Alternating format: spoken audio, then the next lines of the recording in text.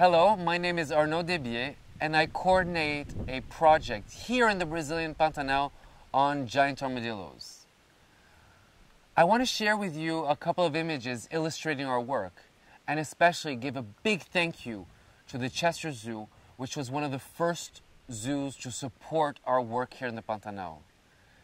Chester Zoo started supporting the project when it was just a dream. We had barely started working with the project. We were not sure we would be able to even find the animal. Thanks to the support from the Chester Zoo, we have been able to grow the program and achieve many results, some of which I hope you will enjoy seeing in this video. So thank you so much to everybody at the Chester Zoo. Thank you.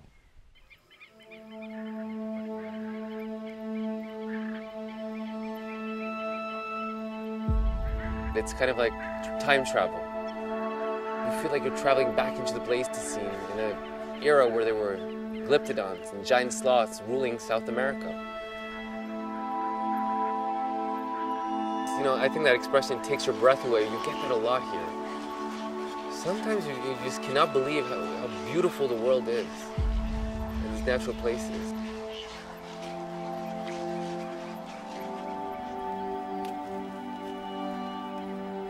I think in all of us, there's something of, we all have, you know, an inner child and there's something. And if you remember back to that purity, what were the animals that fascinated you? All kids are fascinated by dinosaurs, right?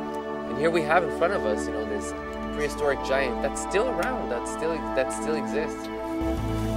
But the experience of being in front of a giant armadillo is extremely moving, and nothing can replace that. So here's a species we knew very little about. Few people have ever seen, and yet they play an important role in the ecosystem. We're gonna go look for one of our giant armadillos called Isabel. You can see here a fresh giant armadillo burrow. She has dug this burrow. You can see the huge hole. She's down under there sleeping. And then at night she'll come out to go forage on ants and termites.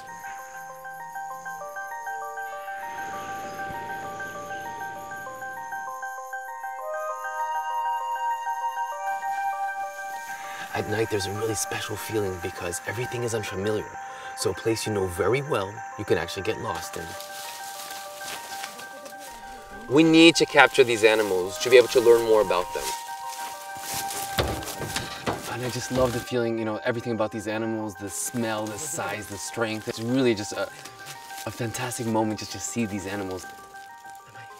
And even now, after 5 years, my stomach clenches, my heart beats, races when I see one.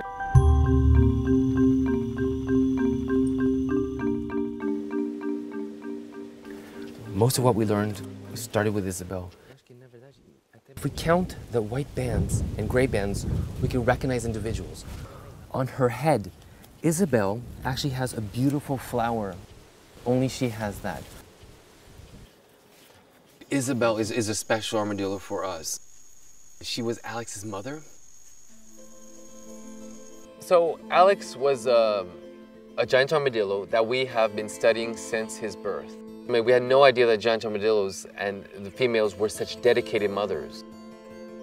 Unfortunately, Alex was predated before we were able to finish learning about him. So we all felt devastated by Alex's loss. The whole team was very, very sad to lose Alex because we were extremely attached to Alex. We had learned so much from Alex. We just couldn't believe it had happened. It was such a dramatic end to the story. So giant armadillos are what we call ecosystem engineers. They create burrows that are used by other species.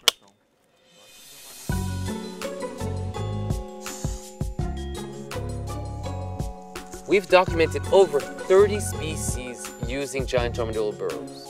So it's a great place for species to seek refuge against the extreme temperatures of the Pantanal. And this means also that because of all the species using it, that it also attracts predators. Here's the signal. So we're gonna search for one of our giant anteaters. Since 2013, at the same time as giant armadillos, we also study giant anteaters.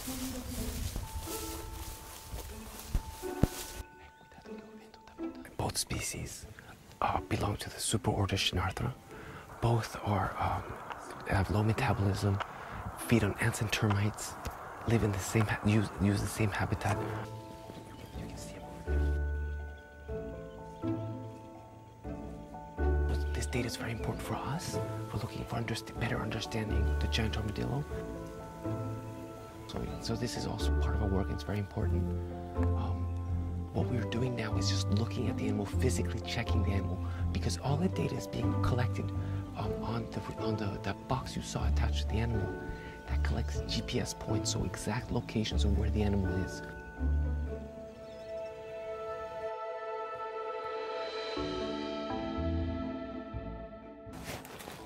Did you hear that? There's an animal inside. This is a six-banded armadillo. So when we say giant armadillos provide homes for other species, this is it. Look, here he is.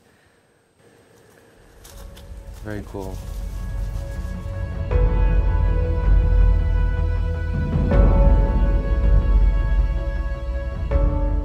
And every day is very different. That's what it's exciting and what keeps it fresh. Every day we see something new. We learn something new. We see new things.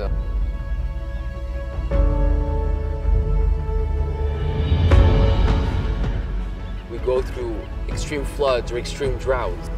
It might seem that we live an adventurous life.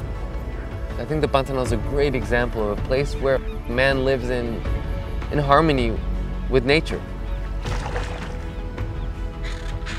And I really like that. I really like that feeling.